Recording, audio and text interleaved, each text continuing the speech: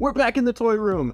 It's been a while, I know, and don't mention the Unfinished Ninja Turtle series. I just wasn't liking the way those videos were turning out. Maybe some point I'll revisit that footage. But today I'm very excited to show you these guys. Now, if you watched my staff picks video about Transformers Fall of Cybertron, you'll know it's one of my favorite games of all time. I love Transformers. I would not be the person I am today if it wasn't for Transformers. I wouldn't work at Nostalgic Video Games if it wasn't for Transformers. Probably wouldn't love video games as much if it wasn't for the game War for Cybertron and Fall of Cybertron, and to a lesser extent, Cybertron Adventures. So when my favorite things, video games, toys, and Transformers all merge into one beautiful thing, I love it. I love it so much. I had to reel in my Transformers collecting, and I really only limit it now to G1, Animated, and the Fall of Cybertron, War for Cybertron games.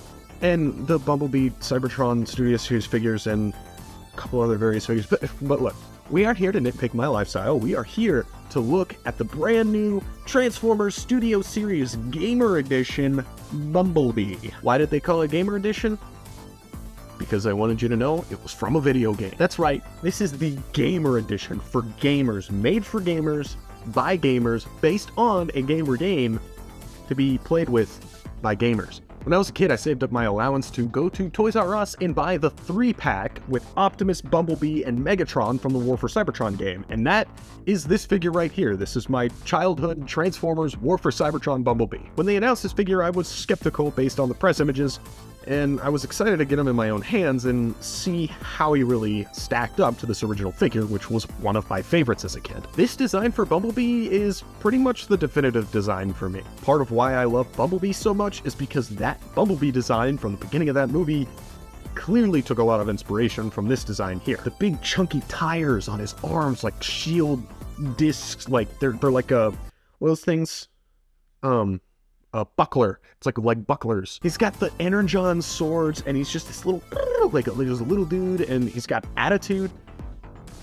This is just peak Bumblebee design, and honestly, we haven't really had a perfect figure of him. Yes, I love this original Generations figure with my entire heart, but it's definitely not perfect. For one thing, it's way too big.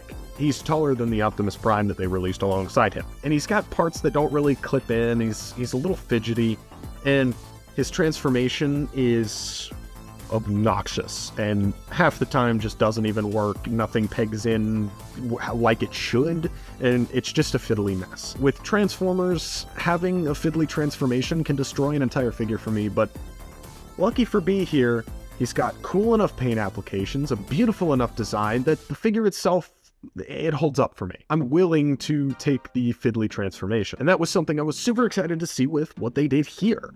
And I really don't know which one I like more. But before we deep dive, yes, these two guys are based on the same model of the same character from War for Cybertron. But this one right here, the Generations one that I'm comparing to him, is the exclusive paint job from the Toys R Us 3-pack. So he has blue Energon accents instead of red, like the actual design from the game. The Toys R Us 3-pack was Optimus and Bumblebee were like Energonized, and they had like these special paint applications, but Megatron had dark Energon, energy, lightning, purple stuff all over him. They look really sick, and honestly better paint jobs than the standard releases of those figures. But for the most part, the paint is not going to be discussed in this video because technically this is a more expensive, limited release, special edition version of the figure, and I just don't have the standard release Bumblebee to show you. Personally, I do like the blue accents better than the red because I think the red looks a little too evil, but then also the Autobots color is red, so I get why they did red and not blue, which is closer to the purple of the Decepticons colors. But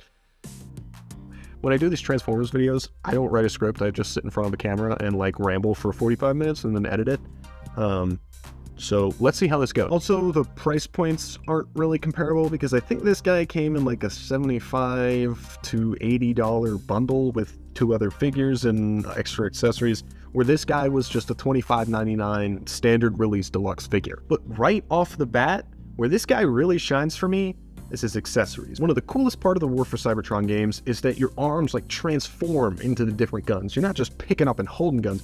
you like scan them and it's like, and that kind of really bugged me with all the original figures that they made that just had slightly weirdly redesigned versions of the guns so that they could put a handle on it and stick in their hand. This Bumblebee did a kind of adequate job at replicating the, see, this is like the plasma launcher, missile launcher, I forget this one. But I mean, it's kind of neat. It's got a cool sort of Bumblebee design and it looks good, but it's a dinky little blaster. And is it really as cool as having a gun arm?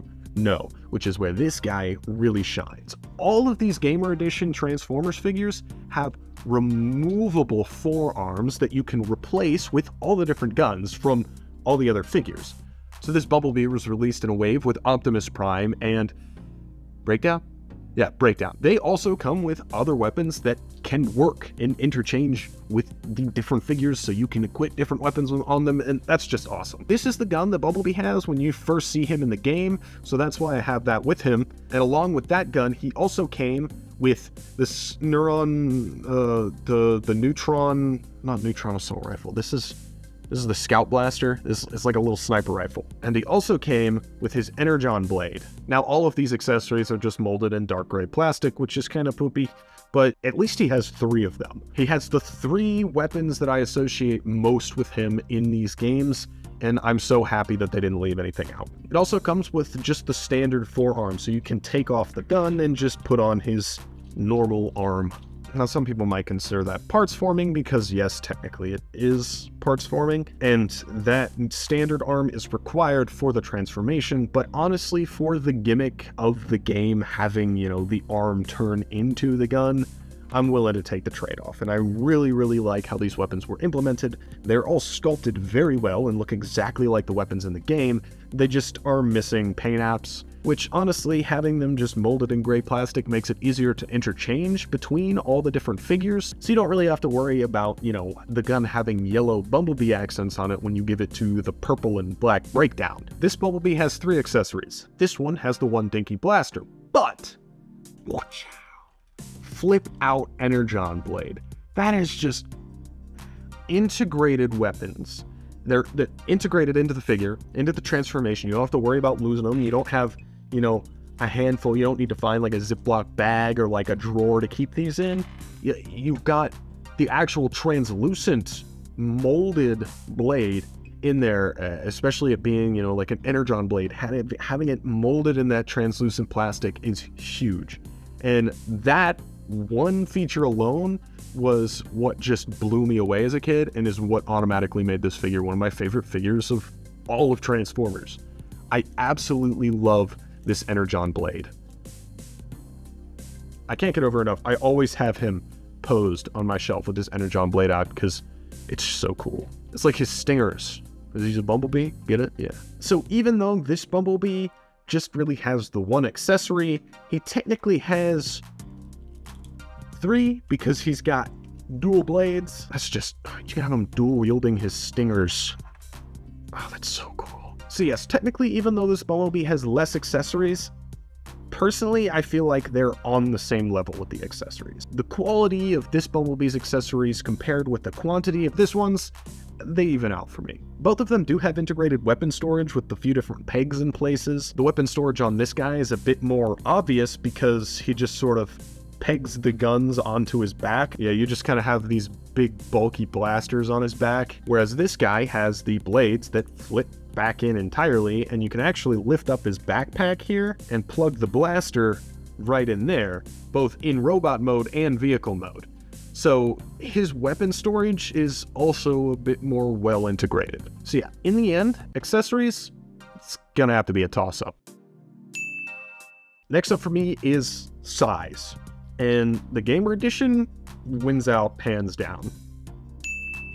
The original Generations figure is kind of the standard deluxe class size. They were all pretty much the same size, and in the end, Transformers never really cared much about scale anyways, but the only official War for Cybertron Optimus we ever got was also a deluxe class, so he was the same size as Bumblebee. Now you could say that's a fault of the Optimus figure, but I think it's both. This Bumblebee figure is just way too big. This guy, I think, is still maybe just a little too big compared to some figures, but compared to the Optimus and the Breakdown that they released alongside him, he is the perfect size. He's smaller, more compact, not quite as lanky and ganglious. He's got that bulky War for Cybertron design. I mean, he's just a little guy, okay? Bumblebee's supposed to be a little guy. So size, Studio Series wins out. But to get that size, I do think the actual design of the figure did have to take some sacrifices. I don't really know how to put words to all of the thoughts I have about the specific designs of these two figures, so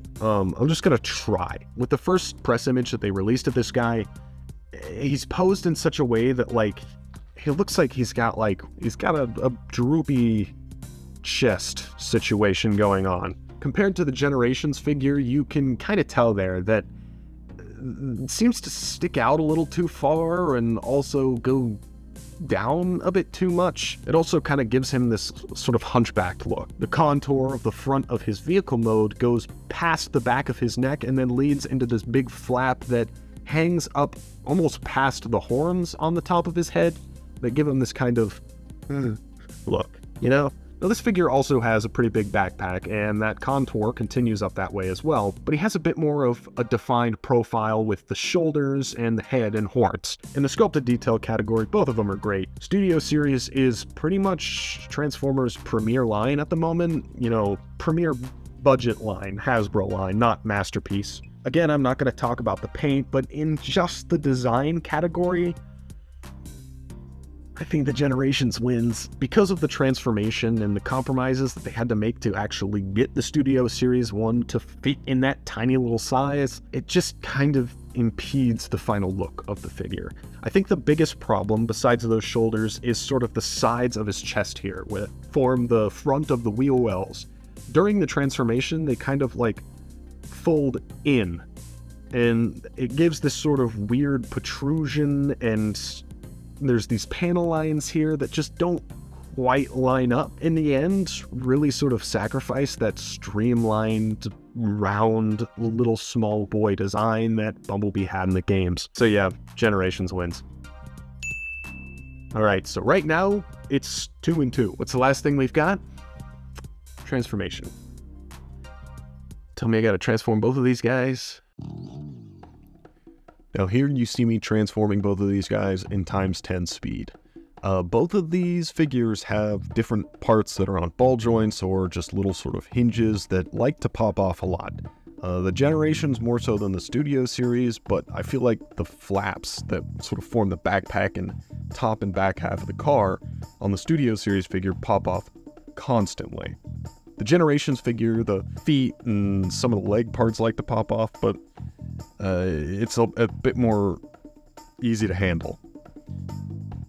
And here I finish up with the Studio Series figure. It took 5, almost 6 minutes for the full transformation. That's not terrible, a little on the lengthy side. You know, if you're playing with this figure as a kid or if you're trying to transform it, it does take a little while, but yeah, you can see you can peg his weapons on top of his head and you can still use the weapon storage on the back.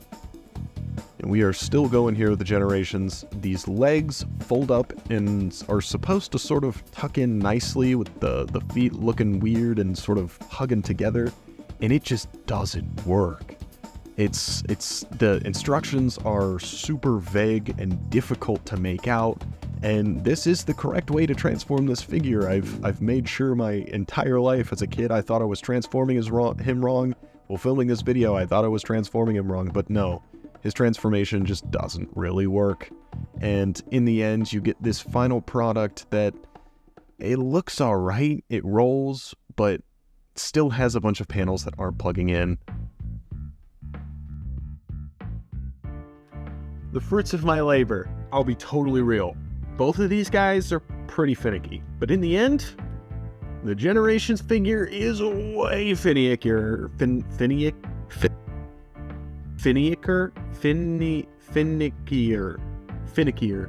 Way finickier.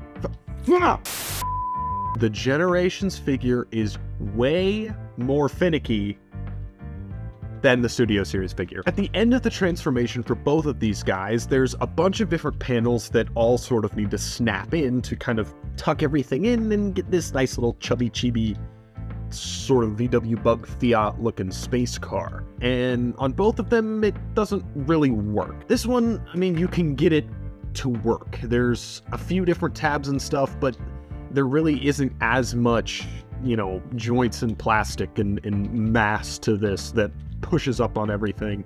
And I do actually think the mechanism of the sides of his chest that come out for the wheel wells really helps with that problem, even though it compromises some of the robot mode's design there. Which actually, in researching for this one looks more like the concept art from War for Cybertron than it does his actual model, which... interesting. But this isn't a figure based on concept art. It's Gamer Edition, based on the game. It's not Concept Art Edition. Hasbro, you've done it before. Black Series Marvel figures, even Lego doesn't. You just cheated. I mean, there's 3D models from the game, and that's kind of how Studio Series was originally marketed, was that they'd take the actual CAD files and use those from the movies to make the actual figures. But then they started doing the Studio Series 86, which, what are you doing? Just, you know, taking a bunch of animation cells and, like, building a 3D image? Nah, I think they're cheating. Anyways, I do think what they were going for with the Generations figure is better. There's more paint apps, which again, I can't really hold against this figure, but it feels more like a complete idea, whereas this one feels a little more like it's a transformer, we have to make it transform. Both of them have a lot of panel lining and sort of exposed joints and screws and middle ding hoppers and who's a what's it's, but it's a really complicated transformation and a difficult sort of rounded organic design to nail down in an engineered figure. I think with the Generations one, they bit off more than they could chew. With this one, they kept things a bit more simple and gave us a solid little vehicle mode and a solid robot mode, where this has a fantastic robot mode and it's almost there. It's almost there. If this transformation actually worked, I would think it's better than this one. There's like 5 tabs on both sides with the legs, arms, and the back construction that all have to peg in at the same time. And when you peg them in on one side, they pop out on the other side. And this is just like, holding this is like holding a grenade. It is a ball of potential energy. There's just so much friction and like density in this thing. It's just like bursting at the seams, and it inhibits what you can do with this vehicle mode. So in the end, I gotta give the vehicle mode the Studio Series. So that brings it to 3-point Studio Series, 2-point Generations. But we forgot one of the most important categories of all: nostalgia. Look, you can hate me all you want for this. It's my video, and I get to decide who wins. And who wins? Both of them do. Because Generations Bumblebee absolutely wins out in nostalgia. This figure is just everything that made 2010, 2011 Transformers so amazing. Beautiful sculpts, high quality plastics, crazy, wild, unique engineering, not constant reused engineering, just switch some of the designs and the head sculpt and it's a new figure. This guy is so unique, so classic and beautiful, and it's just breathes the life that these games had. But I am so happy to finally be getting more official War for Cybertron, Fall of Cybertron figures, because War for Cybertron had some great figures that were just sublime figures in the Generations line. The Fall of Cybertron figures, that was when Transformers toys started taking a dip in quality. Lower plastic quality, less plastic usage, less paint apps. Don't get me wrong, I love that toy line, and I have all of them. Shit, I have all of them. Wow, but those toys feel like budget options. Then you have third-party companies like Planet X that make...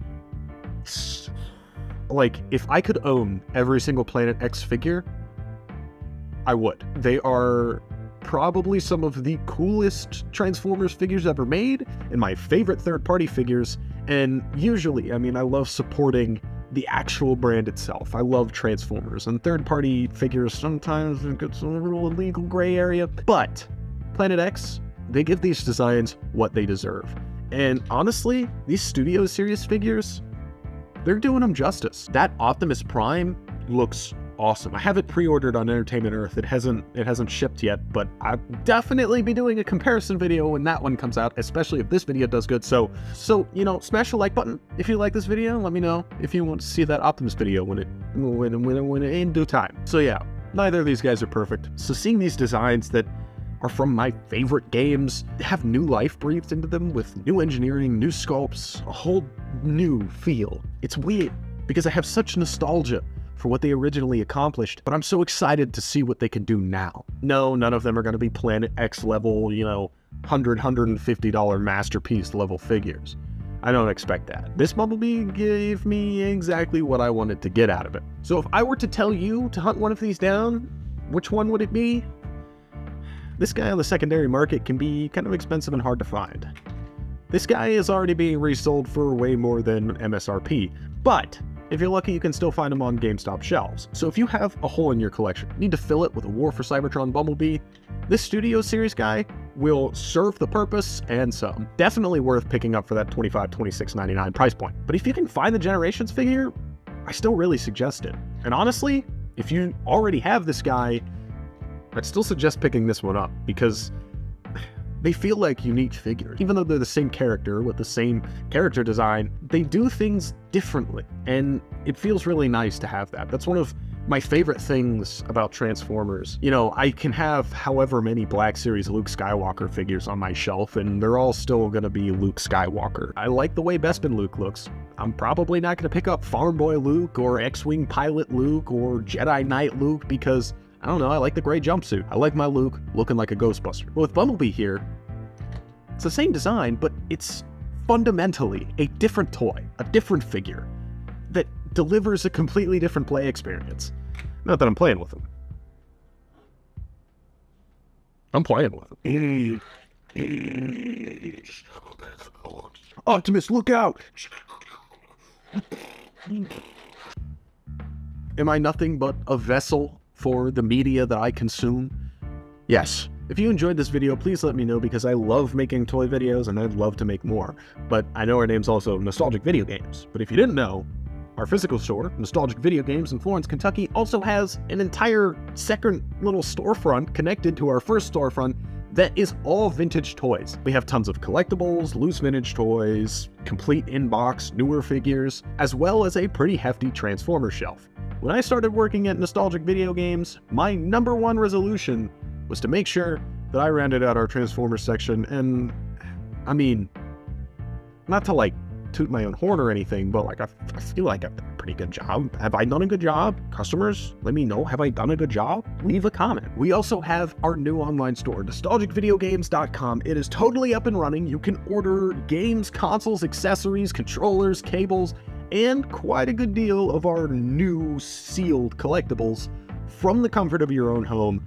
And that's pretty cool. The link is in the description. You should check that out. If there's any games you're looking for, look them up, see if we have them. And if not, keep an eye on it because chances are we'll get one eventually. If you see one pop up, then order it. You can have it shipped straight to your house or select free in-store pickup and you can just come pick it up at Nostalgic Video Games. I'm so excited to bring the joy of Nostalgic Video Games to a wider audience than just Florence, Kentucky. So thank you for tuning in and I will see you guys next time.